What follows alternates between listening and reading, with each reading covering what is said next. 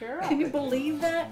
Rhonda Romano is looking at a scrapbook she started making years ago for her daughter Megan. I really did not think she was going to be in swimming a long time. In it are newspaper articles and pictures of Megan at the pool. Over the years, she went from a kid who could swim fast to an Olympic hopeful. Her parents say she always had a competitive spirit. She had to be first. First in the car with the seatbelt on. First at the front door to open the front door. I'll take the keys. First here, first there. So we thought, wow, this child is like really wanting to do everything. When they enrolled Megan in swimming classes, they wondered if she'd be able to swim a full length of the pool.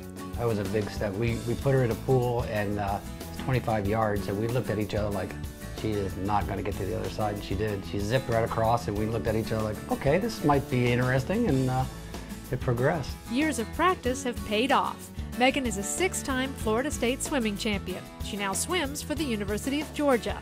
This year, Megan set a U.S. and NCAA record in the 200-yard freestyle at the Women's National Championships. She followed that with a second-place finish in the 100 backstroke and was a member of Georgia's title-winning 800 freestyle relay team. So where does this drive come from? I was a pretty good athlete when I was younger. Not as good as she is, but I was a decent athlete. So she gets part of it from me. I think she gets a lot of the drive from her. Megan has collected so many trophies, medals, and plaques over the years that you'll find them in pretty much every room of her parents' house, and even in places you might not expect. Despite all the accolades, her parents say Megan is humble.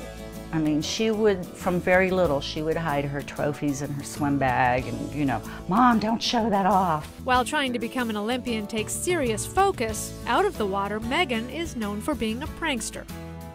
She really likes to play pranks and tricks on everybody, and all her friends in college, all her roomies, I think they all know that. What's Megan up to now? Watching their daughter compete makes both parents anxious. It's nerve-wracking. I am just a nervous wreck, I'll be honest. If I as a mom feel that she's very upset inside with herself, or this happened, or her toe went off the block wrong, or her goggles broke, and I know that it's very, you know, just, it hurts her, then it hurts me. This was not to be Megan's Olympic year. Despite going into the trial strong, she didn't make the team. Megan's parents say they're proud of their daughter regardless, and although she won't get an Olympic medal this year, there is something they are sure she will get. College degree. Absolutely. And she'll get it. She'll have to stay at Georgia for the extra year, and but she'll get it. She'll get a degree.